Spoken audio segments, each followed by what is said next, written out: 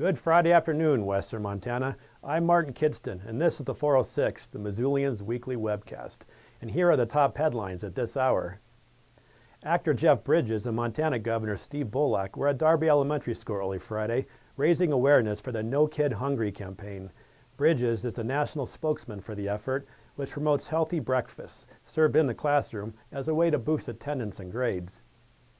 The 34-year-old man whose body was found March 4th near the railroad tracks in North Missoula was not the victim of foul play.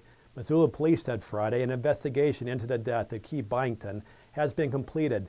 No evidence of criminal activity was found.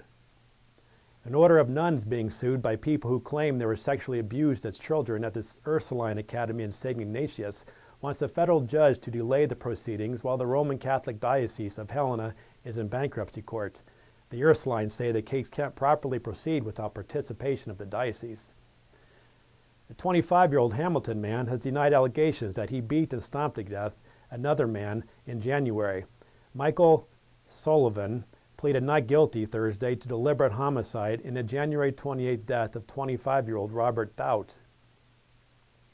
A Big Fork man has been ordered to pay $618,000 in restitution to a woman whose leg was amputated after his pickup truck struck a motorcycle she was riding in July 2012. Brent Passwater was also sentenced to 4 years with the Department of Corrections. And the Lady Grizz will host San Diego in the second round of the Women's National Invitational Tournament on Monday at 7 p.m. in Dahlberg Arena. The Adams Center ticket office will be open Saturday from 1 to 5 p.m. for walk-up sales.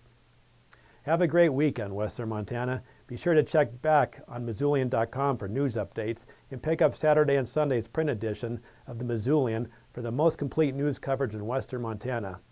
I'm Martin Kidston, and that's the 406 for Friday, March 21st.